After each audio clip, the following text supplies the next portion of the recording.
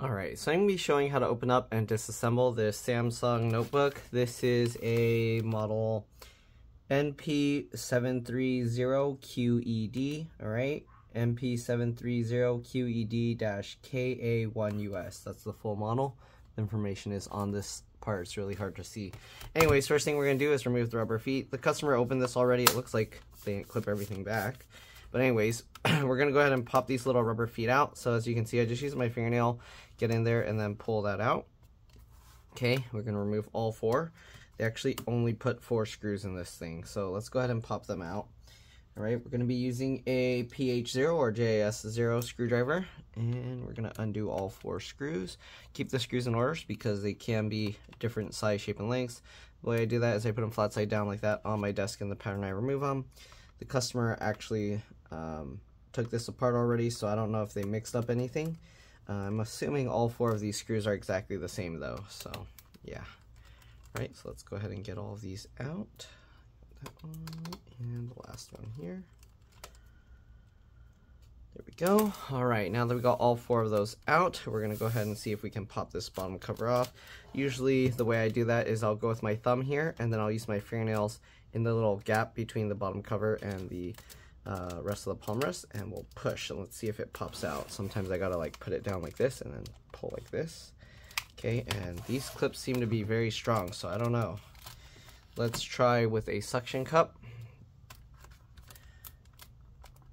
And wow, these clips are super strong.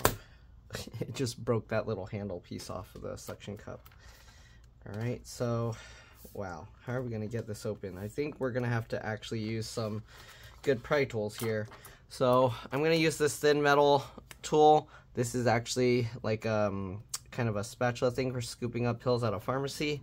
It needs to be super thin and very flexible, but not sharp like a knife, right? This isn't a knife. Alright, so let's go ahead and see. We can get in the gap here and see if we can pop it up. And it still doesn't want to pop out. Wow. These clips are crazy. Now I'm wondering how that customer got this thing apart. I might have to start from the back. Is that what the trick? I popped it back down after he left it unclipped.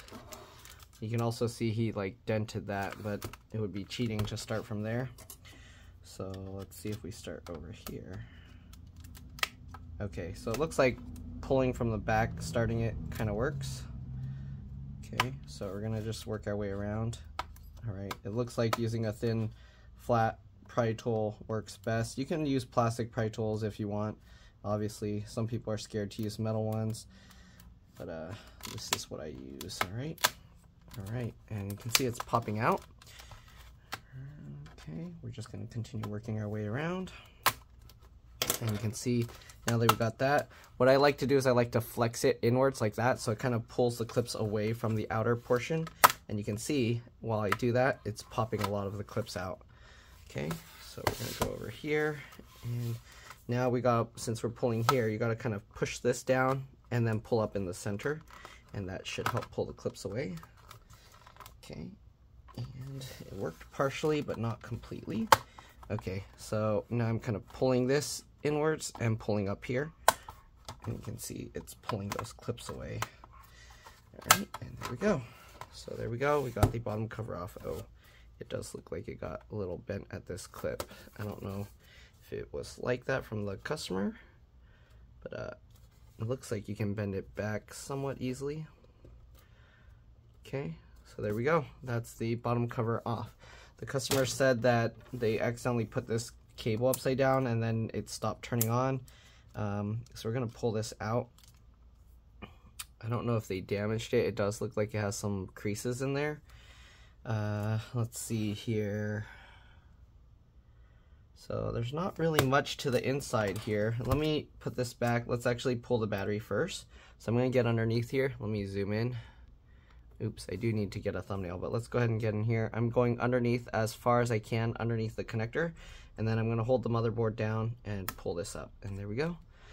Okay, you can also use a tool. If you look at here, you can see how it's kind of like a little bit of an indent past the side walls. You can get under there and then pop it up with a plastic tool. Okay, I don't know if they changed anything else here. After disconnecting that, what I like to do is open up the laptop and then press and hold the power button for about 15 seconds to drain any residual power. This makes the computers a lot safer to work on because then there's no power flowing through or stored up in like the capacitors. Alright, so I'll do that for a bit. And then we'll zoom out a little bit again. Let me actually reconnect this cable here. Okay, so we'll get that back in and get this back in. I think he said he just replaced the fan. I don't know if he accidentally placed the fan upside down or anything, because that could also cause the computer to die. But yeah, the other thing I'm worried is he probably didn't disconnect the battery before messing with all this stuff.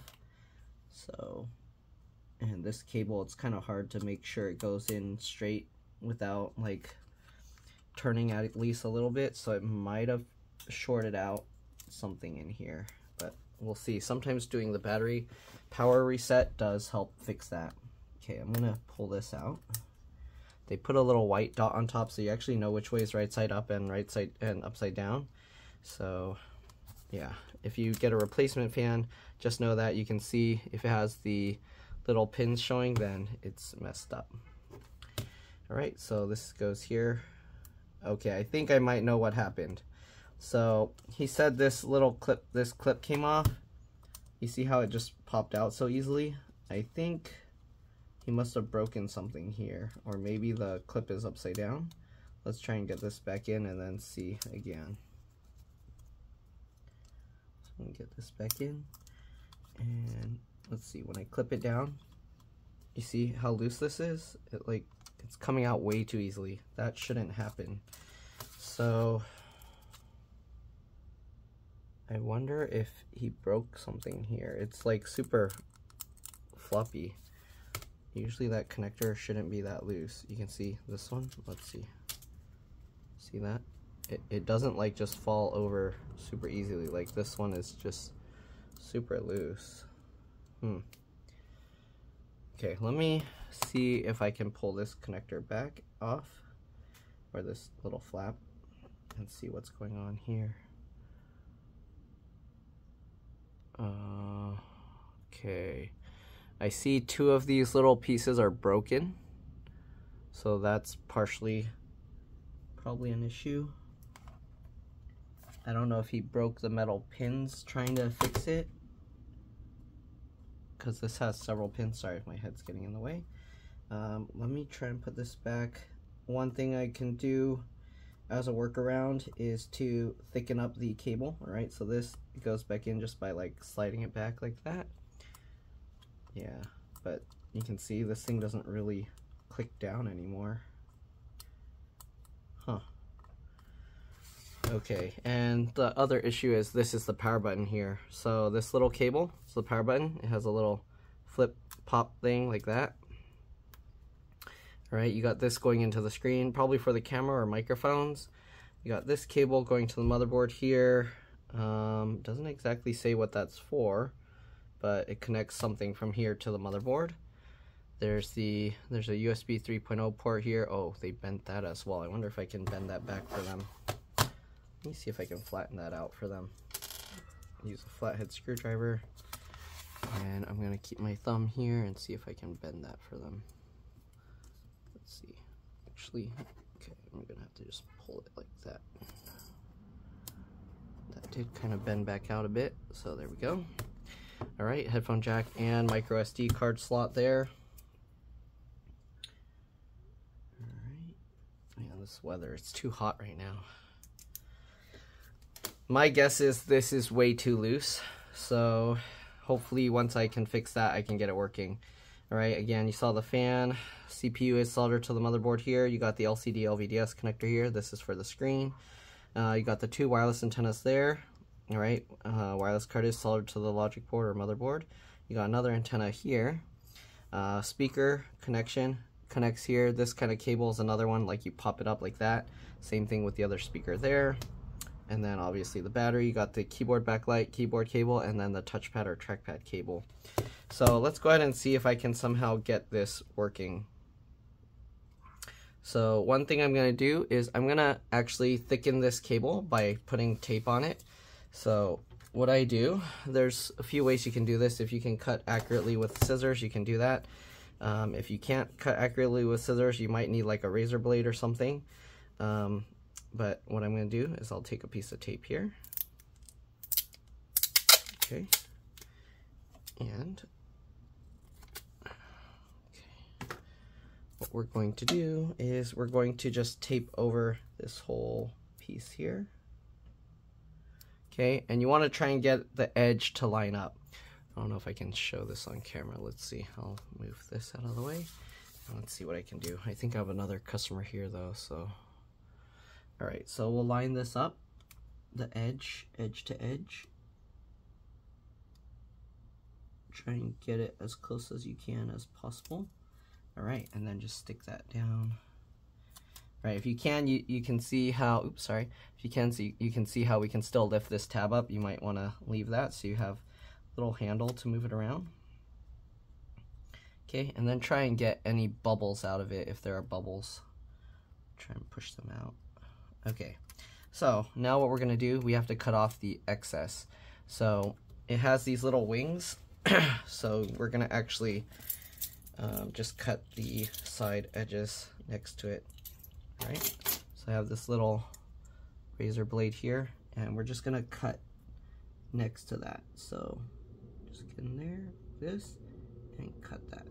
Okay, just like this, and like that. All right, you wanna be careful not to cut into the cable. And then, now that you cut those edges, we should be able to peel this up, hold this down. You can kind of hold at that edge, and then we should be able to peel the rest away like that, okay? And if there's excess, it's probably okay, but if you want, you can cut that out as well. But you gotta be very careful, all right? So we'll peel this up and away. There we go. Okay, I'm gonna try and cut the little excess off here. But be careful not to cut the cable. Like that, okay. And hopefully now we can just peel this out.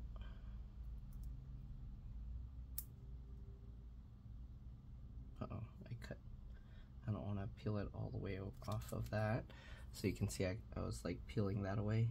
So what we'll do is we'll move that over, and then we'll cut the excess over here. And hopefully we can peel that without removing it from there. Okay, perfect. There we go. All right, next we're gonna get this cable in. So let's go ahead and reattach this cable. Let's zoom out. And hopefully that was enough. Oh, they're outside. So, give me a second. Let's go ahead and try and get this one in first. So slide that in. It's extra thick, so it's gonna be harder to do. That's why you kind of need this little tab to help pull the cable in all the way. Okay, and then we'll latch that back down, and hopefully it's good now. Same thing with this side, just get it lined up. Okay, and get that in. All right, hold that tab in place and latch that down. We're gonna go ahead now and get the battery cable back in.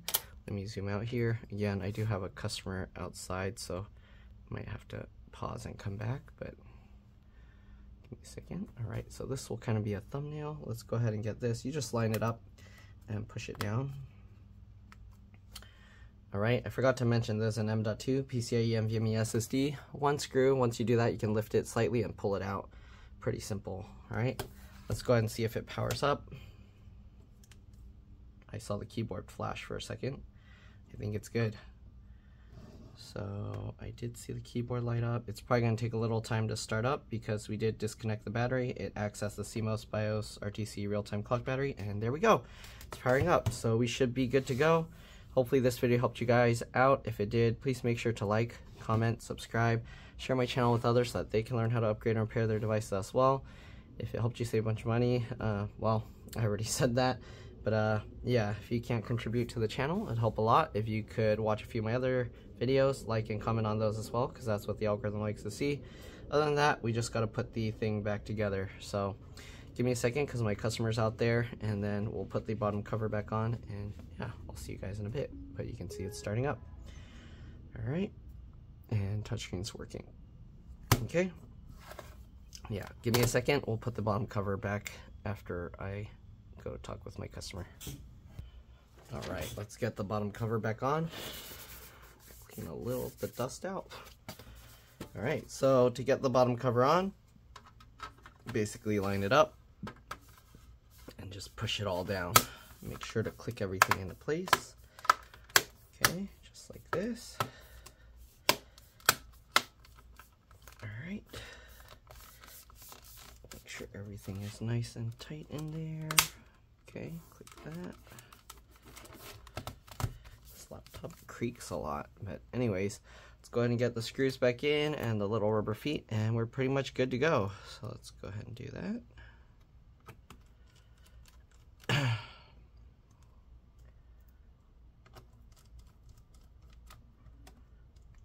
Okay. Pretty simple, straightforward.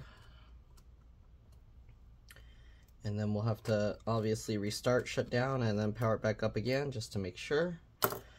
Right, rubber feet just go in by lining it up and pushing it down.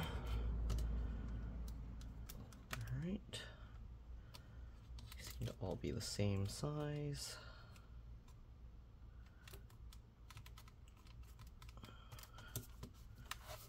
Actually, are they the same? Okay. All right, so that's pretty much it. Let's go ahead and restart the computer one time. It's always a good idea to do that after doing any hardware changes. We'll do a restart.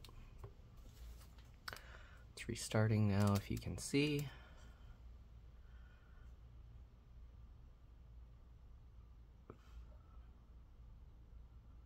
It's taking a while. There we go. All right, and it's starting back up. All right, and that's pretty much it. Again, I'm gonna shut it down one time just to make sure, or I can even just tap. Well, it was saying about the fingerprint, so it's probably okay, but I'm gonna try pushing the power button just to make sure. We'll try and put in sleep mode just by tapping it once and see, or pressing it once. And then, depending on his settings, if it's not set up that way, it might not go into sleep mode, but that's how we'll test it. Okay, there we go. Push the button, and you can see nothing's happening. So we're gonna go ahead and shut it down. Wait till it's completely off, and then we'll have to push the power button again to make sure it turns on. So right now you can see there's no lights on the keyboard, nothing. Let's see. And I see the keyboard lighting up, and we're good to go. So that's pretty much it. Thanks for watching, and I'll see you all in the next one. Let's drop this. Bye.